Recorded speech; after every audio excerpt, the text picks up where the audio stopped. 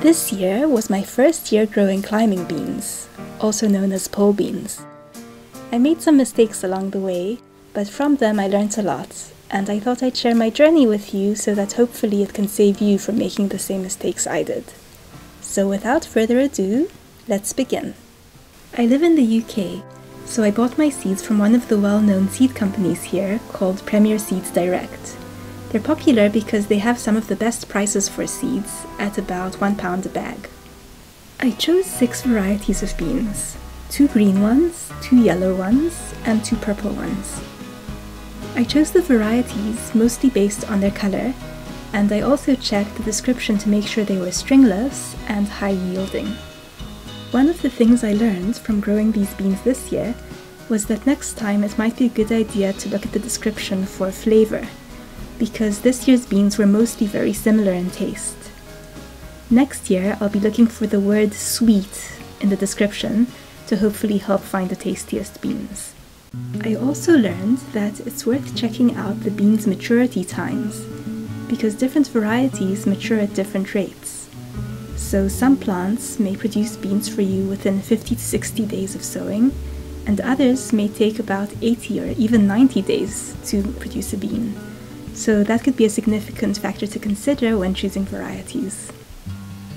After some research, I settled on growing 10 plants per person in our household, which in my household meant growing about 40 plants. And that turned out to be a good number for us, providing us with a decent portion of beans all summer. Although 40 plants sounds like a lot, we weren't overwhelmed at any stage and didn't even have any excess beans left to freeze. Having 6 varieties of varying productivity levels that each reached different peak harvest times at slightly different times helped ensure that we had beans throughout the summer without having any gluts. Having said that, if I'd have sown 40 plants all at the same time of just one high-yielding variety like Cobra, they would have all matured at the same time, and I'm pretty sure we would have been a bit overwhelmed then. If you grow one variety, I suggest staggering the sowing times so that you have different batches of plants that reach peak bean harvest time at slightly different times. And that way you won't be overwhelmed with too many beans all at once. Before sowing my beans, I decided to chit or sprout them. This is absolutely optional, and many people skip this step and just go straight into putting them in the soil. But I wanted to chit them because it was my first time growing them, and I was curious to see what the root looks like when it grows out of the bean. I also find it reassuring to know that my beans are viable by seeing them start to grow before putting them in the soil. Once they're covered over with soil, you have to wait for anything between 5 to even 12 days before you see anything pop above the surface. So if you chit them, you can tell sooner if your beans are viable. Chitting basically involves wrapping your beans up in damp paper towels in a closed container and leaving them in a warm place. Because I wanted to keep my beans nicely labeled and organized, I chitted them in a propagation tray between layers of damp paper towels. And every time the paper towels got dry, I just sprayed them with a mist of water. It took 3 to 4 days for the French beans to show signs of roots, at which point they were ready to be sown. The runner beans took a little longer to show roots, sprouting only about after 5 days. For seed starting of the beans, I used polypropylene 28-cell and 15-cell deep trays that I got from a company here in the UK called Containerwise. You want the deep cell trays for beans because bean seedlings have deeper roots than most of your average vegetable seedlings. Some people use kitchen roll cardboard tubes for sowing, which works too. You can also get root trainers, but personally I didn't want to use these because they're usually made of polystyrene, which has a tiny risk of leaching chemicals into the soil at high temperatures. So even though it's unlikely that it will leach at room temperature, I prefer using polypropylene.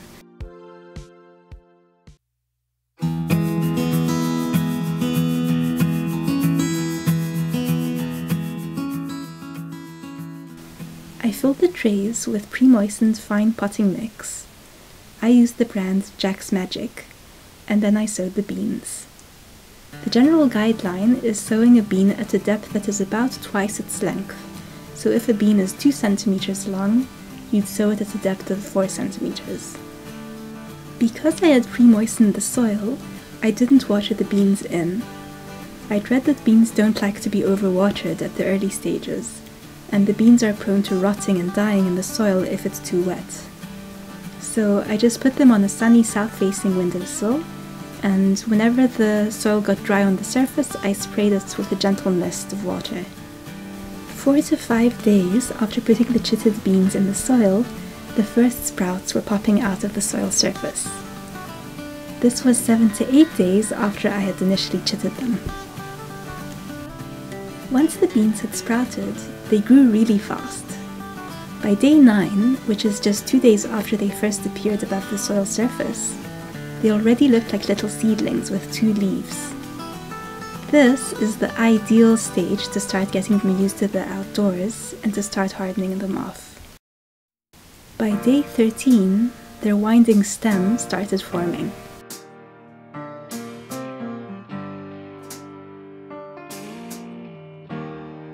And by day 15 to 16, the winding stem was long enough to ideally be transplanted.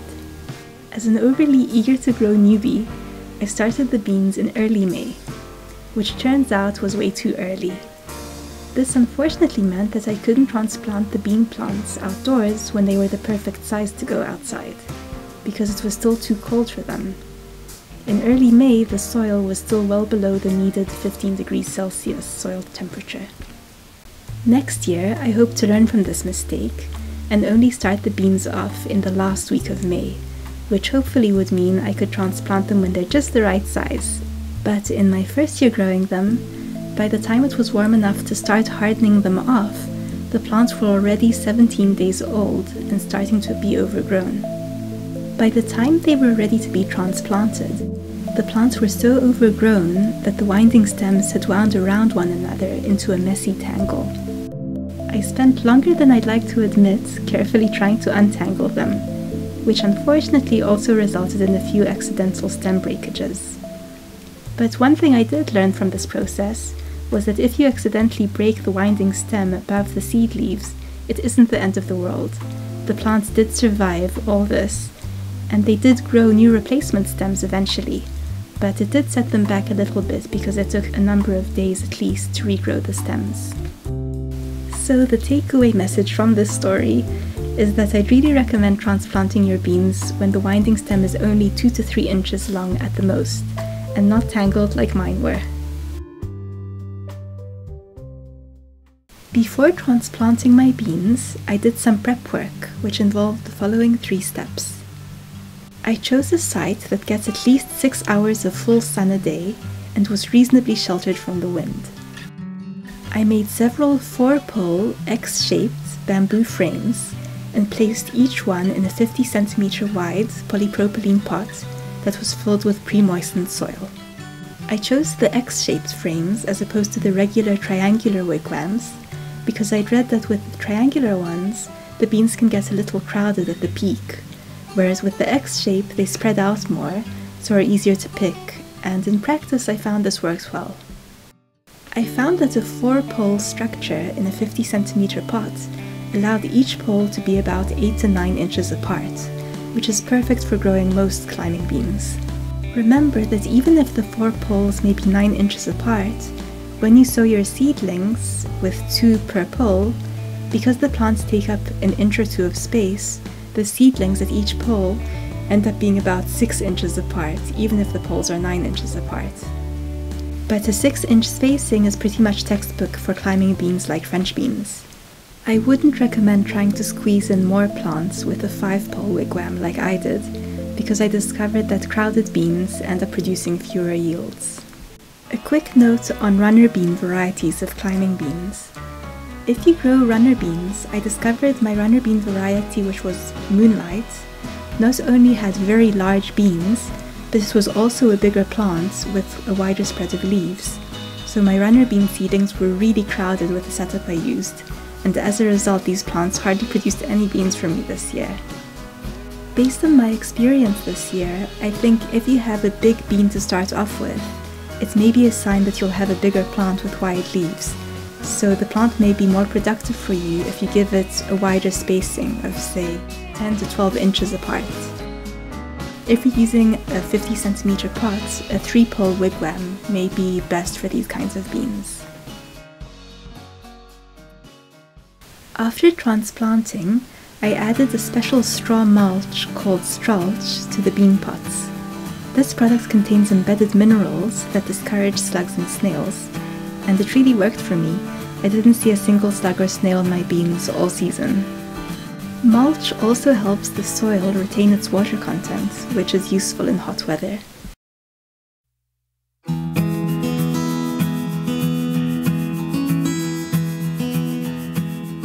Once I transplanted my beans besides their poles, I learned that you can encourage the beans to wind around certain poles, but sometimes they just want to do their own thing.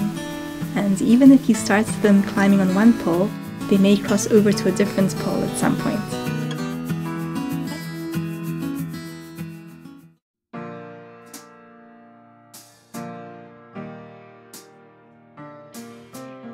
By day 36, the first signs of flower buds started forming on my earliest maturing bean varieties, which in my case were the Cobra and the Kentucky Wonder Wax beans.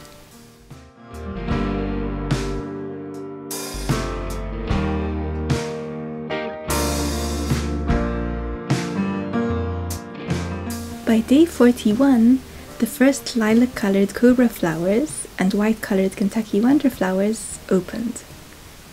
Over the next few days, more and more flowers appeared. Each flower didn't last very long before it started losing its color, browning and drying out.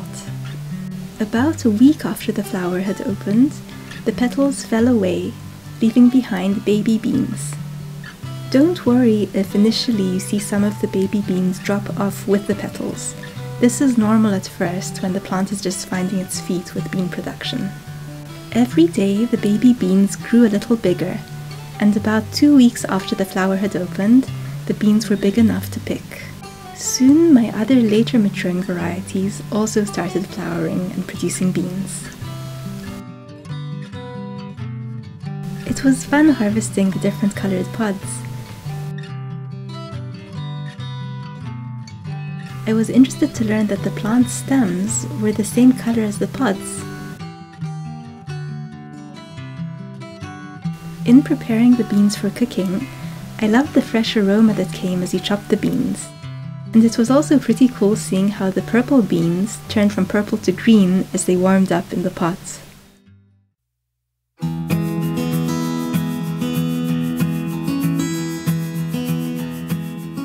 By day 56, most of the bean plants had wound their way up to the top of the 8-foot climbing frames. So that they wouldn't get messy and flop about over the top of the frame, I pinched out the growing tips by twisting the very top of the plant off. I've read that pinching out the tips encourages the plant to grow more bushy lower down, but I've also spoken to other growers who prefer to train the stems back down the poles, and they say that works well for them.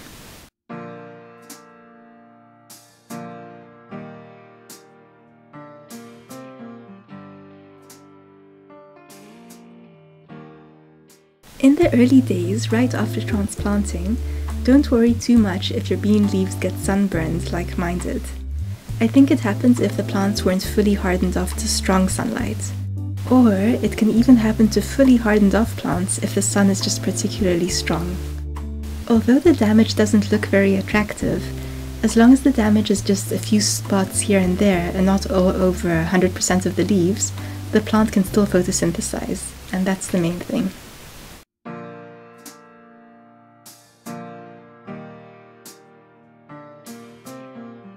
Early on, after putting the plants outside, I found black fly really liked my bean plants. I tried managing the black fly by rubbing them off with my fingers whenever possible, and when that became too much, I tried spraying with diluted insecticidal soap. But I found that the leaves were quite sensitive. They dried up and became deformed if the soap mix was too concentrated, so be careful with that. Better a little too diluted than too concentrated. You can always make the solution more concentrated if needs be. Also, I found the soap tends to kill the bugs in place rather than repel them away, so I'm not sure it's the ideal solution. For next year, I plan to companion plant nasturtiums and marigolds to hopefully help deter the black fly from the bean plants a little. I did companion plant them this year too, and once the flowers were there, the black fly problem did decrease. A newbie error I made with the companion planting was that I started the flowers at about the same time that I started the beans. I didn't realize that the flowers take longer to grow than beans, which meant that the flowers were still really tiny seedlings when the beans were ready to be transplanted. And this meant that the flowers weren't big enough to offer any protection for the beans from bugs from the start. Because marigolds and nasturtiums take a while to grow from seed, it's probably a good idea to start growing them about 1 to 2 months before you start your beans. So if you start your beans in late May, maybe start your companion flowers in late March or April.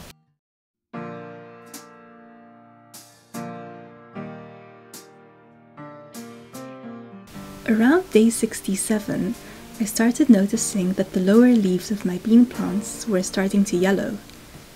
Soon after yellowing, the leaves fell off. At first, I thought that this may be a sign that the plants needed fertilizing. Advice I read about fertilizing beans was a bit mixed, with some people saying that you don't need to fertilize beans at all because they make their own nitrogen, and they warn that if you do fertilize them, there's a risk they'll grow lots of leaves but few pods. Others said that you should fertilize, but only minimally, just once mid-season. And yet others said that if you grow the beans in small containers like pots, you should fertilize them every 1 to 2 weeks. Honestly, I'm still not really sure which method is correct. If you have any advice, let me know. In any case, I did try fertilizing my bean plants with liquid fertilizer, and instead of stopping the yellowing from spreading, it seemed to encourage it to spread. So I consulted some more experienced grower friends, and they suggested that the yellowing may be linked to overwatering. So I got my moisture meter out and started being more careful about how much I watered the beans. I was in fact so careful not to overwater that I went in the other direction, and for a while I underwatered them, which led to the beans curling, shriveling, drying and falling, alongside more leaves yellowing. It was trial and error figuring out the correct amount to water, but I soon discovered that the plants were overwatered when the moisture meter was reading over 7 out of 10, and they were underwatered when the moisture meter was showing below 4 out of 10. The sweet spot seemed to be around 5 to 6 out of 10 for most of the bean varieties I grew, although I think it's possible that some bean varieties may need more or less water than others, so don't take the sweet spot I found as a hard and fast rule. Although my plants sadly lost most of their leaves while I was trying to figure out how much to water them, I was relieved to see that new baby leaves were soon starting to form. It did take a few weeks for the plant to regrow its leaves though, so if you can, do your best not to over or underwater your beans. And get a moisture meter if you think that may help. It helped me a lot. The amazing thing is that after losing most of their leaves, the plants were still surviving and eventually bounced back to produce more beans all the way through September and up until October.